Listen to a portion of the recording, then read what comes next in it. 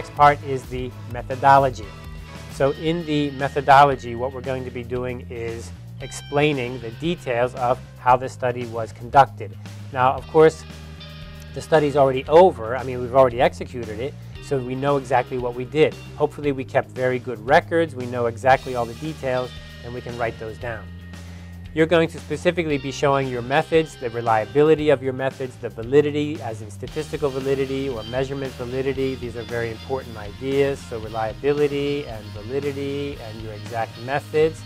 And why are you going to do this? You want to write it so that anybody who reads your paper will be able to repeat what you did. That is replication. If they can repeat what you did, then you have written a good methodology. Inside the methodology, you may have subsections. Why would you have subsections? Well, it's possible that the methodology is very complicated. There are lots of things to it, so you're going to break it into parts. Breaking your methodology into parts is acceptable, and we would just make subsections for that. You need to label them clearly. So you may have a subsection like survey. You may have a subsection like sample. You may have a subsection like human respondents or human subjects. You may have animal subjects. So you break it into different parts. They may include subjects. They may include procedures. They may include the types of manipulations you had. That is, what did you do to the subjects? They may include the machines you use. So you may use an electron microscope in one part, and you may use some kind of fluorescing chemical in another part to see things.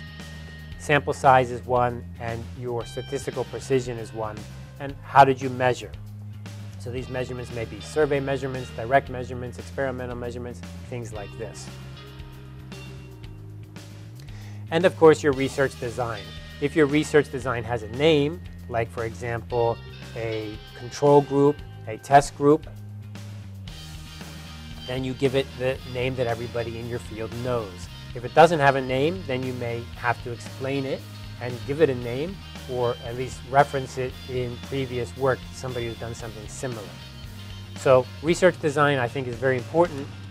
A lot of students forget this. They know that they did something, like they gave a survey. They know that they observed something. But my point is, you need to look at the existing literature and see specifically what is the design you undertook. What is the design you used? Is it an experiment, a pseudo-experiment? Is it an interview? Well, what kind of interview? Is it a deep interview?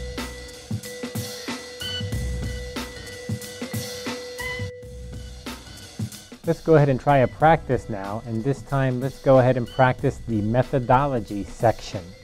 In the methodology section, I'd like you to try just 100 words for now. Give it a try. You can do more, but target at least 100 words.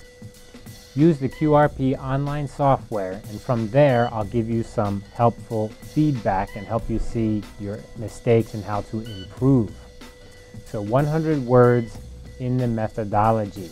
Remember, the methodology can be a little bit technical, so don't be shy to try to find the right words. In the QRP system, we have that little yellow box that can help you.